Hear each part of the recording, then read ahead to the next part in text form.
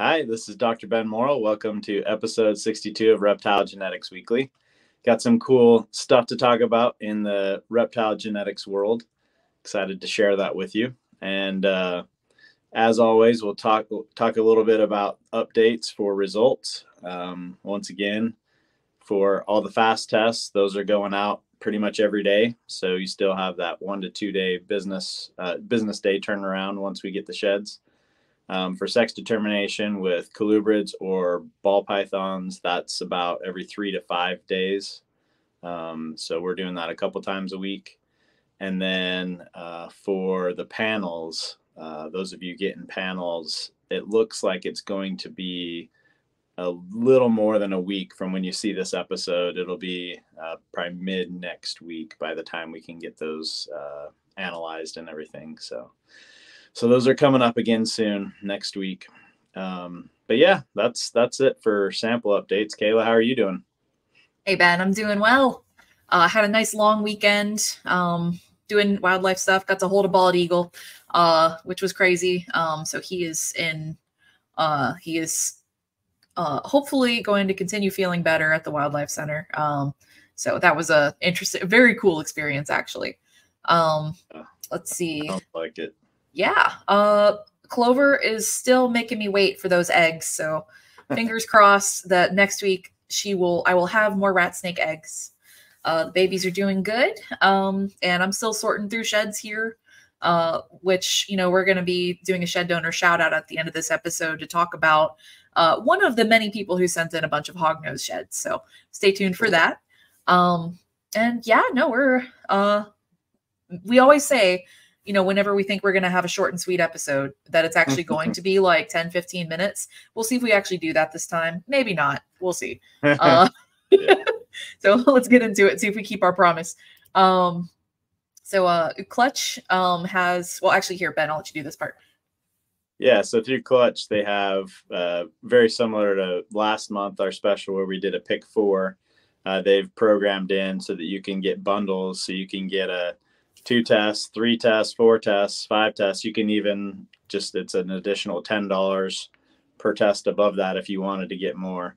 So if you have animals that you want to get 4 tests done on or 5 or whatever, this is a really good way to save money on that. Mm-hmm. And like we did with the pick 4, if you know you've got a bunch coming in June and you want to pay for them now, you can go ahead and purchase the tests and use them later on. That's totally fine. And but yeah, it's awesome that they made this available where you can get this customized, specifically the tests you want and however many you want, and be able to get a discount. Oh yeah. Yep. And then for MorphMarket, it's just a straight 25% off for the month of June. And so that's a pretty cool opportunity. Jump on that while you can. And like we just said, go ahead and if you would like to prepay for something you're going to use later in the year, go ahead and jump on that now. If you order during June, you'll get that 25% off.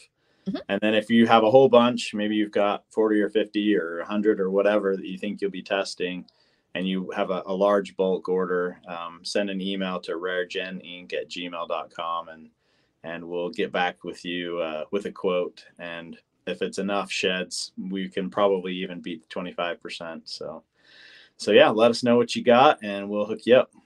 Awesome. Sounds good. And of course, we have 2 weeks, we're less than 2 weeks away from the Pomona show now. So if you're going out to Pomona, California, for the Reptile Super Show, definitely come see us. We're going to be next to Randy of Dark Cloud Reptiles. And you can bring us sheds. So if you have sheds for research or you've bought a shed test and you don't want to mail it, you just want to bring it to us there, we can hook you up. Any other species that we're designing new tests for, or for new ball python mutation tests? I know many of you said you've got some collected and just haven't mailed them yet. If you're going to the Pomona show, just bring them. You don't have to even worry about packaging them up and shipping them out. We'll take bags full of sheds happily back to Virginia and or Texas. So oh yeah, for sure. And also we're official now, you guys. We have a big kid set up. We're more serious about the show this time. Look at us go. We have a surprise Sean there. He's a beautiful model. He's got like his dad tennis shoes on and everything. It's great. Gold star. That looks so awesome. I'm so excited. So be on the lookout for it if you're going to Pomona. Likewise, there is a pre-show meetup. If you want to talk about that, Ben. Yeah, so at Tortuga Brewing, we will have free beer. So come by, let them know from on Friday night from 5 to 10 p.m.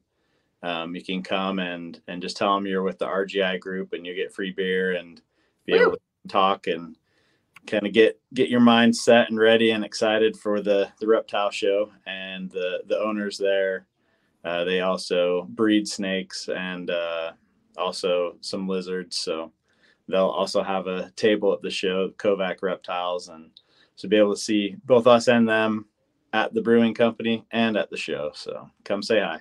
Heck yeah. So that'll be 5 to 10 from 5 to 10 p.m. the Friday before the show. So definitely come unwind after a long day of travel, after you get set up. So that'll be cool. Also, we're revealing what we're raffling off at the show. Randy of Dark Cloud Reptiles has very generously donated two snakes for us to raffle off. It's going to be one raffle with 3 prizes.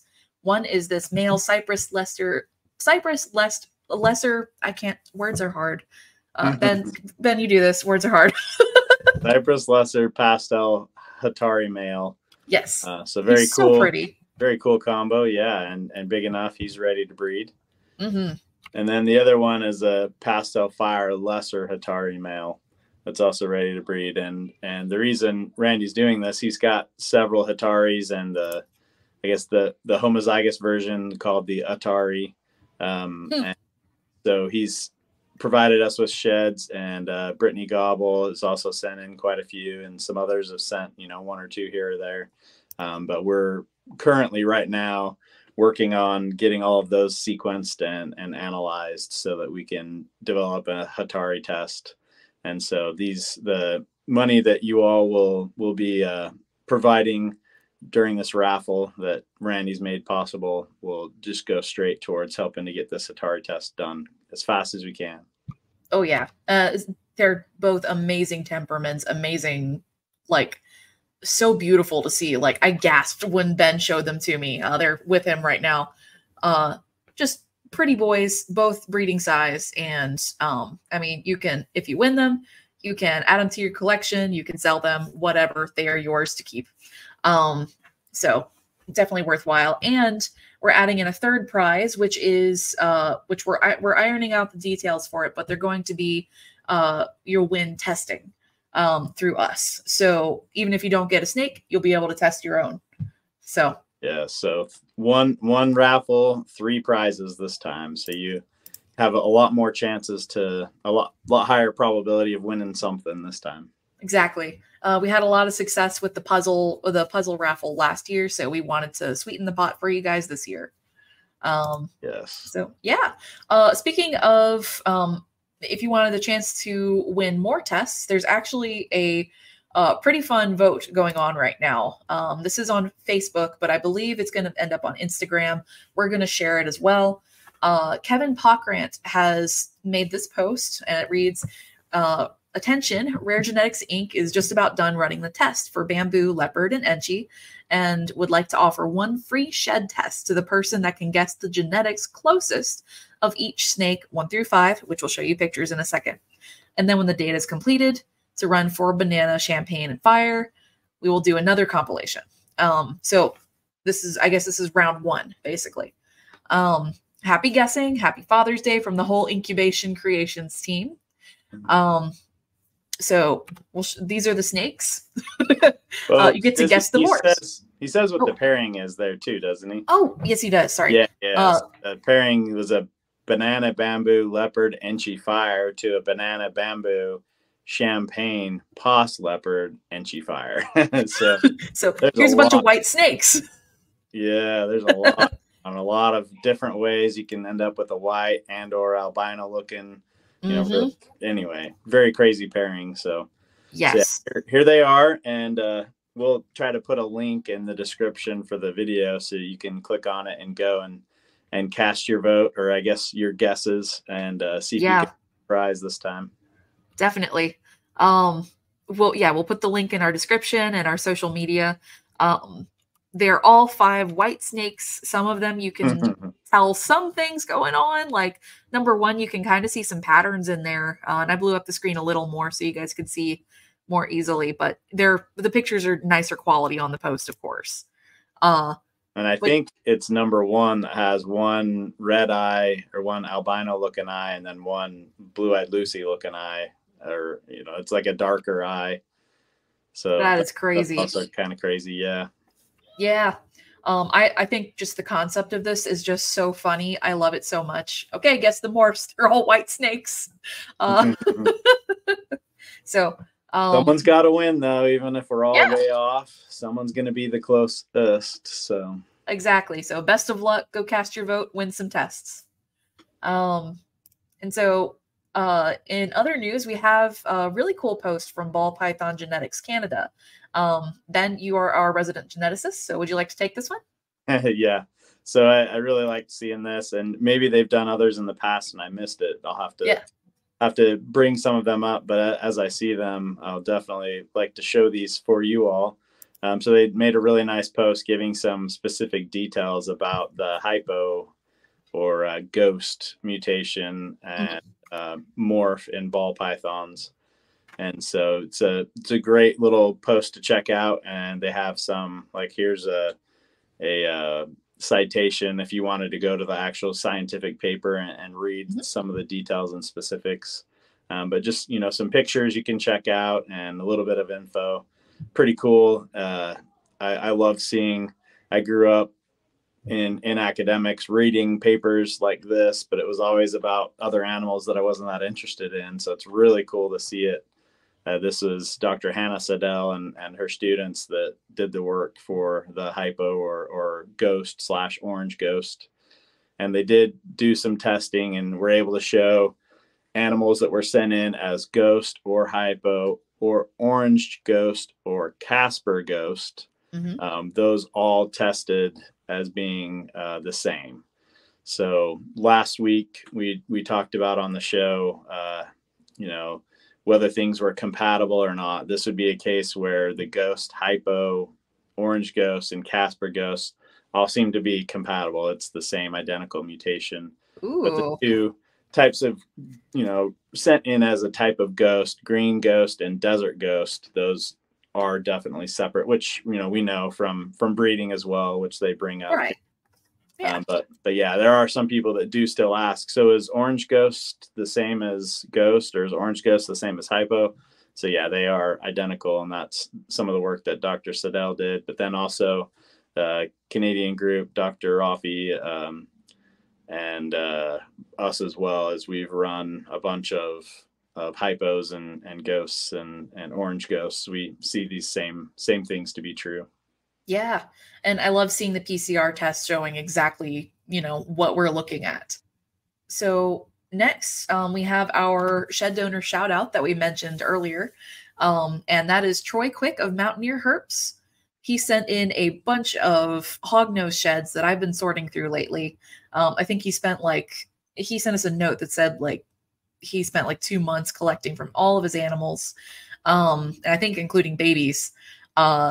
And also he sent in Daisy Peltis sheds, I think you said, Ben? Yeah. He keeps Daisy Peltis, the egg-eating snakes. So that's pretty cool. Not very many people keep those. Yeah, and he breeds them. So he actually has I believe on his Facebook page, we saw a video of a hatchling Daisy Peltis eating finch eggs, which was really cool. And he works with Honduran milks. He's got a really pretty tangerine albino picture I threw up there, Kenyan sand boas, Calabar burrowing pythons. I think that was the name. So cool stuff. Cool guy. He's got some neat stuff posted right now, and look forward to seeing more from him, especially if he sends some stuff our way. So yes, and thank you once again to Troy and to all of you that have sent sheds in. As we've said many times, and we'll keep saying, we can't do it without you all sending sheds in. So his sheds and any of you that have sent in hognose sheds are helping us get a step closer to have hognose tests. And maybe we can have some come out during 2024. We're hoping. Yes, please. Especially like in the if you're in like the hognose world or the corn snake world, like the genes that you think you would want to see testing first in your species. This applies to boas and anybody else too. You know, if you want testing for your species, what genes would you want to see first? That also helps us determine what direction we want to go. So yes, be sure to let us know. Yeah. All right. And I think that's about all we have for this episode today. We're keeping it short and sweet so Ben can get back to all the analyzing he has to do this afternoon. All right. So you got anything else? I just say next week, I probably still will be analyzing by the time we do this show next week. But the week after that, probably right as we're about to leave for Pomona, I'm hoping we'll have some more exciting news of new tests that we're working out the kinks, and some of them are brand new ones we're trying the first time, so maybe we'll get lucky to get some of them on the first try. That would be nice. We'll have some more information probably in 2 weeks. Good stuff. All right. Well, thanks, Ben, and thanks everybody for watching. Be sure to like, subscribe, comment, and go check out those votes on there. Guess which white snake has which genes. We'll see you next week, guys. Thanks as always, and outro in 3, 2, 1.